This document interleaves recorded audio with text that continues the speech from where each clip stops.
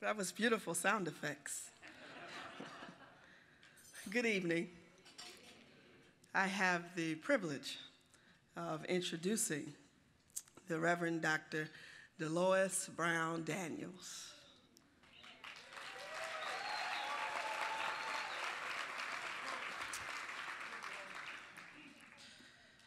$462. 462. 462.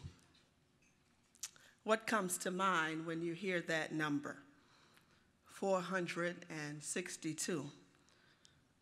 One day I wondered to myself, how many CPE students has the Reverend Dr. Delois Brown Daniels supervised in her tenure as CPE supervisor? So I contacted the ACPE national office and made some inquiries. And the number that was emailed back to me was 462.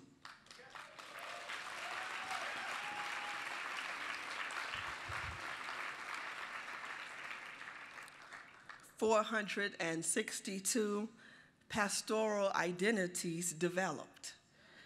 462 pastoral competencies enhanced. 462 theological frameworks shaped and molded. Now, Reverend D is going to speak more about this when she comes here. But of those 462 students, I was her favorite student.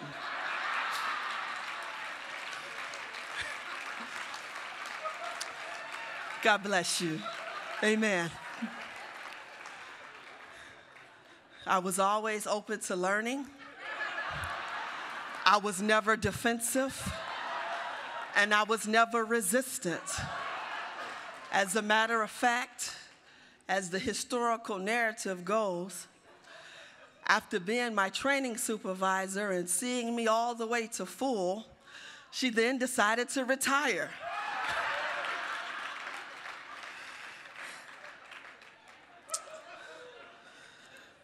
Truly, nothing can be said that adequately gives justice to Reverend D's impact.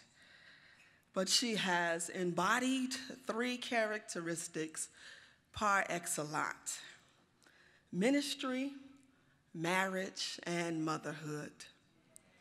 Ministry, marriage, and motherhood.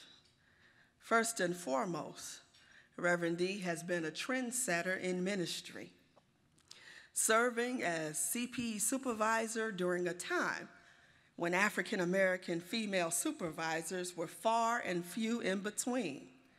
As a matter of fact, for several years, she was only one of 3 full certified CPE supervisors who was African American and female in the North Central region.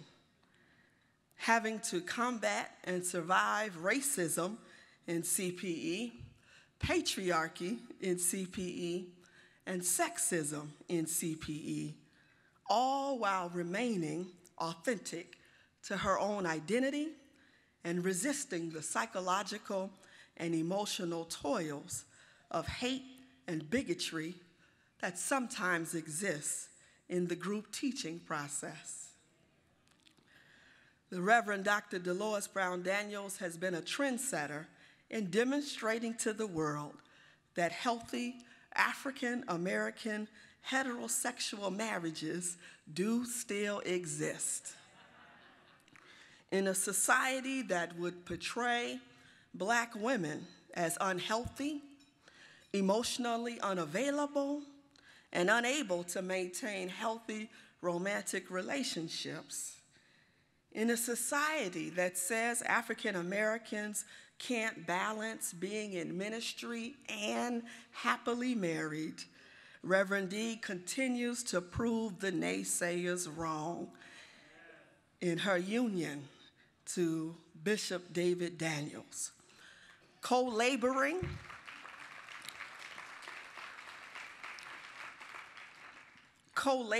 in ministry, not under him, not over him, but with him. I'd like to share with you something Reverend D told me one day in a confidential conversation.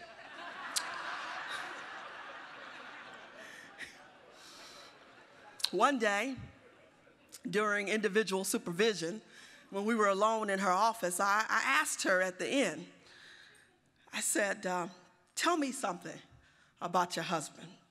And immediately a twinkle in her eye forms.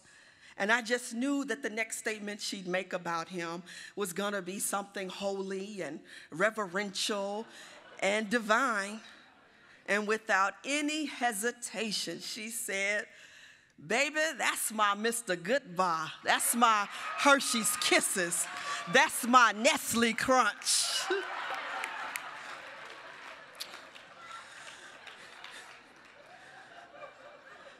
Last but not least,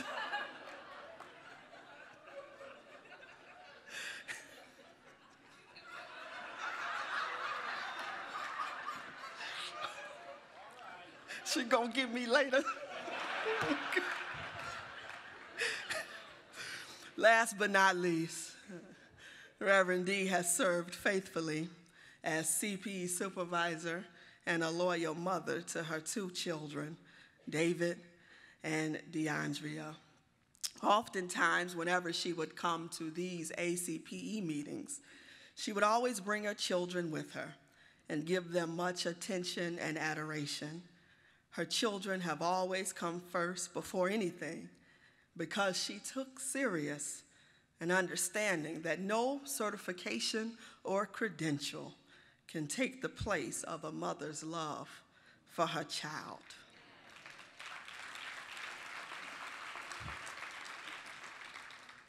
Thank you, Rev.Dr. Delois Brown Daniels.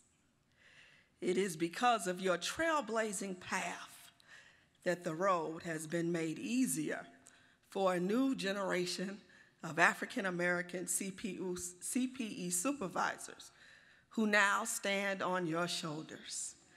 Ain't it grand? Ain't it grand? Ain't it grand? And please know, I would be remiss if I didn't say, I don't stand here alone, but there are a great cloud of witnesses who stand here with me. There are a distinguished group of CPE supervisors who now rest with their African ancestors, but rejoice in heaven to honor Reverend D today. Allow me to call the name of Reverend Brenda Jackson, the Reverend Dr. George Polk, and the Reverend Calvin Runnels. We give you your flowers today and say thank you. Eyes have not seen, nor ears heard all that you have meant to so many. Thank you, and Ashe.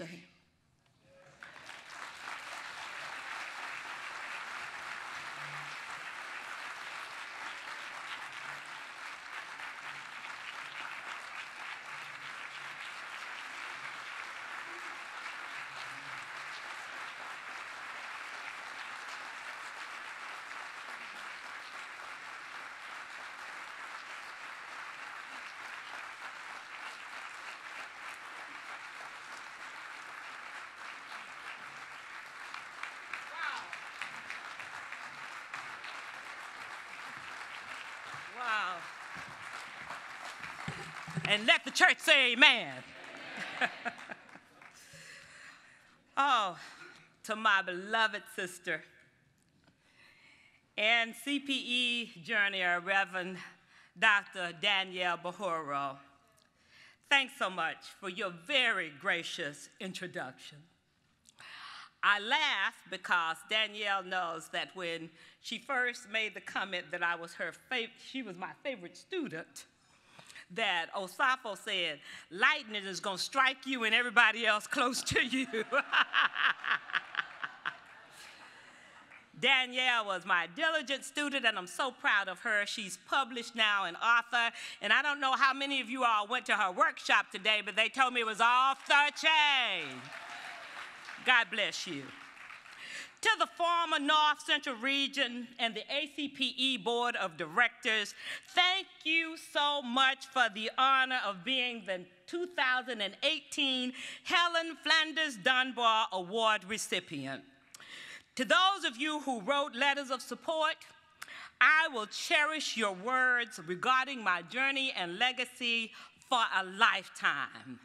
What a real honor this is. I must also acknowledge Advocate Healthcare and Advocate Illinois Masonic Medical Center.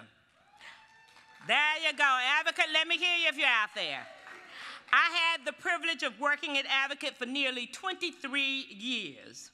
The vast majority of my 30 years as a CPE supervisor, chaplain educator, CPE educator, whatever the term is now, it was spent at Advocate Healthcare. To spend the last 17 years of full-time ministry at Advocate Illinois Masonic Medical Center was a real blessing. What a joy it was to supervise students, minister to patients, families, friends, employees, administrators, the executive team at Masonic, as well as being able to partner with congregations, community leaders, politicians, and business persons, and to lead one of the best team of chaplains in the world as the founding vice president of the Illinois Masonic Department of Mission and Spiritual Care. I must also acknowledge REM. From the days of George Polk, I have found REM to be nourishing, generative, and a spectacular place to learn and to serve. REM's commitment to justice and liberation has given and taught me so much. Thank you, REM. Family and friends of mine are here with me tonight. They have traveled from California, Illinois, Rhode Island, North Carolina, South Carolina, Pennsylvania, and Metro Atlanta to be here tonight. Stand up, family and friends, so they can see who you are.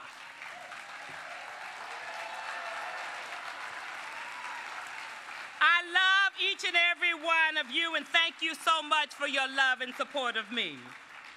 Now, I have to recognize separately my children, DeAndrea, stand up, baby girl, yeah, who works at Google, and that's why I can retire. She can take care of her mother. And David, stand up, my handsome son, who is an entrepreneur. I thank God for my two children, for your love and your support for me throughout my years of ministry. God bless you both. Thank you. And now, for my man of nearly 33 years this year, while he is known as some as Dr. Daniels, the professor at McCormick Theological Seminary, others as Bishop Daniels in the Church of God in Christ, others as just Reverend Daniels, he is known to me as my boo, my man. No one could ask for more love, support, care, challenge, encouragement, and fun than I have had with you in these 33 years. I love you, baby, every piece of you, and I thank God you belong to me.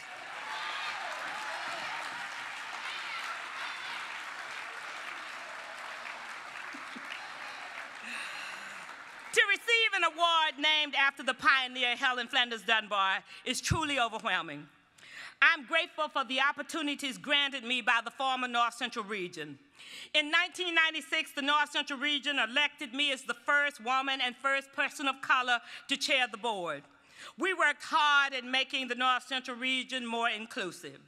And during my professional journey as an ACPE supervisor, I had the honor of training CPE students from across the United States and different parts of the world, such as countries of Zimbabwe, India, Vietnam, South Korea, Mexico, and the Dominican Republic.